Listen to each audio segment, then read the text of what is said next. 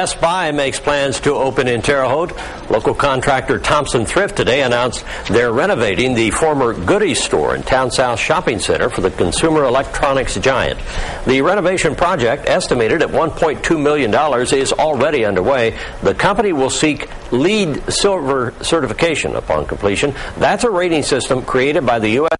Building Council to encourage the development of more sustainable buildings. Best Buy hopes to be open in Terre Haute this spring.